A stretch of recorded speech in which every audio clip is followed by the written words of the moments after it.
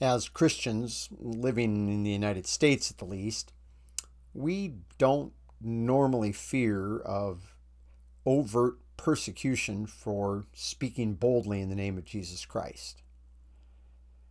And we're going to look at a promise that we have that I think should encourage us as believers, and hopefully encourage us in helping encourage others that maybe aren't so bold.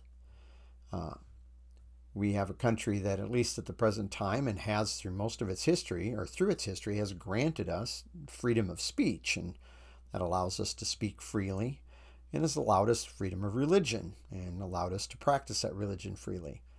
God is never anywhere in the scriptures guaranteed that we will have those rights given to us by any government.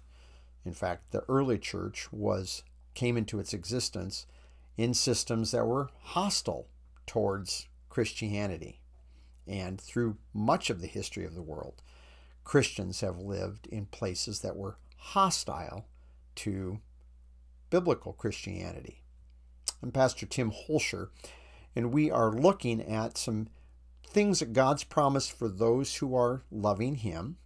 And as we're loving Him, those things that He's promised for us, a spiritual believer is able to evaluate them. Because of regeneration, he has the mind, or the kind of mind that Christ has, so he can evaluate them as he's directed by the Spirit to see that these things have value, to not minimize or treat them as insignificant, but as important, as valuable.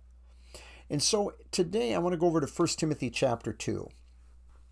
1 Timothy has been called by some people Paul's swan song.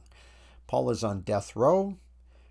He is going to die. In fact, he says in the closing chapter, he's already just about to be poured out, or being poured out. He's expecting his death to be very near. And so he's writing this last letter to Timothy, encouraging Timothy, and encouraging Timothy to come, because Paul has items and things in Rome that he wishes for Timothy to come and apparently collect. And says, but Timothy, because he knows all of this and he knows what Paul is suffering, Timothy is in danger of being timid. Verse 7, 2 Timothy chapter 1, for God did not give us a spirit, and I am understanding this spirit here to be the Holy Spirit.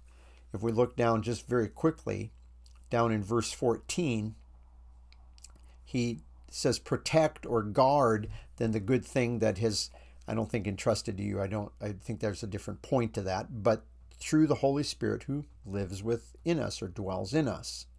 So I believe he is referring here to the Holy Spirit.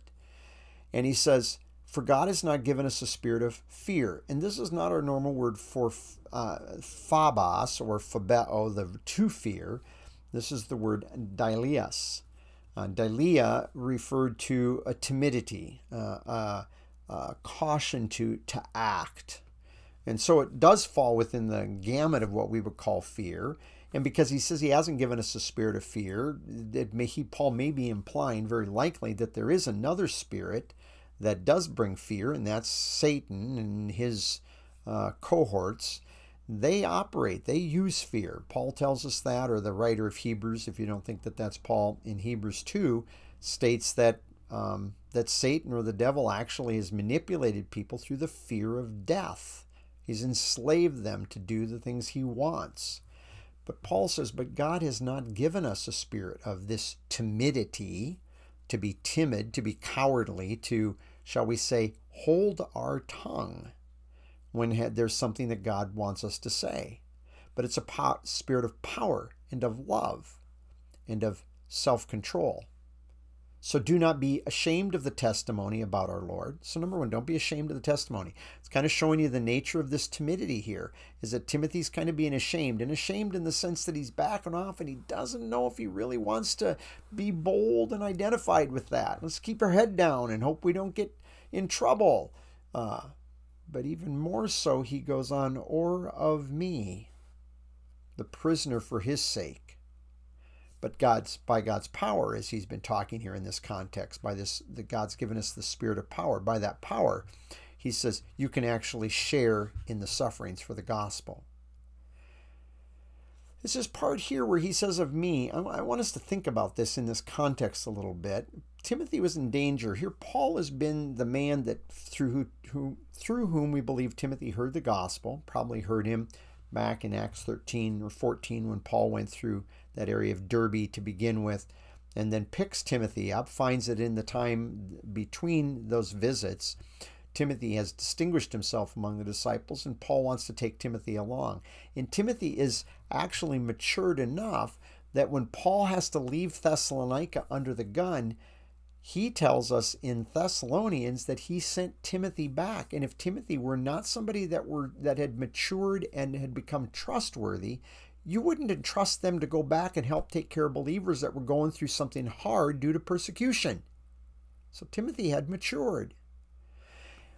And Paul has left Timothy. In fact, First Timothy, Paul tells us that, Timothy, I told you to stay behind in Ephesus while I went to other places because there were things in Ephesus that needed to be taken care of. And Timothy was mature enough to actually take care of some problems that were going on in that church. So this is this man, Timothy. And yet Timothy in this context is struggling with perhaps being ashamed of his best friend, his spiritual father in the faith. This one that has taken him under his wing and trained him and helped him, and now he's ashamed? How loving is that?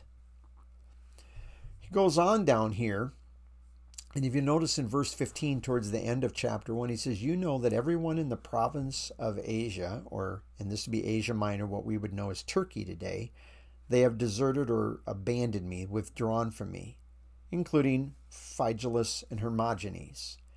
But he says, may the Lord grant mercy to the family of Onesiphorus, because he often refreshed me and was not ashamed of my imprisonment. Notice verse 17, how different than this is from where Timothy is. But when he arrived, or when he came to be in Rome, he diligently or eagerly sought me out and found me. He just didn't kind of casually, maybe, hopefully, might bump into Paul where, is he, the house that he's renting as a prisoner is over there. No, he actually made a strong, concerted effort. And there may have been other people go, Paul, why do you want to know where he is? He's a prisoner. He's under lock and key. He is chained to a Roman soldier. What do you want to be with that guy for? And Onesiphorus could have said, oh, I'm sorry. Could have said, hey, he's my friend. He's my friend. We are worshipers of the one true God. I don't exactly know what Onesiphorus said, but he may have said these things. And it's different than what Timothy is doing. Now just put those two. And Paul's encouraging Timothy, don't go down this path.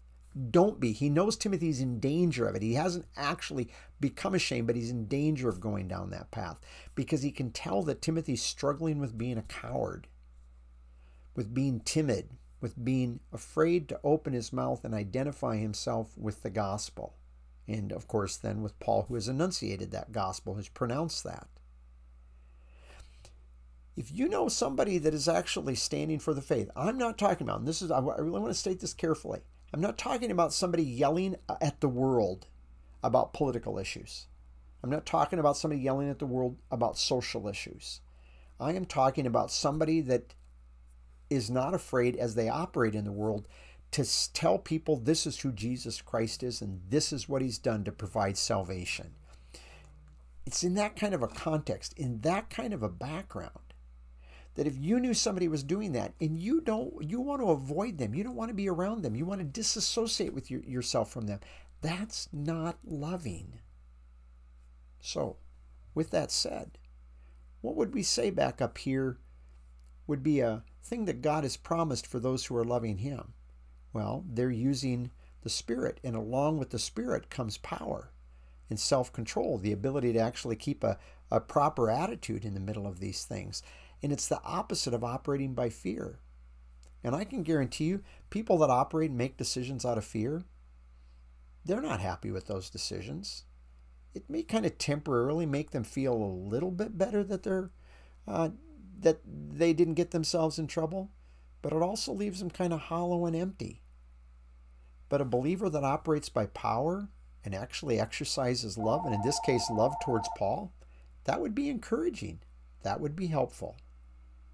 And that would encourage them and Paul as well as others to have a good day in the Lord. Thank you for joining me today.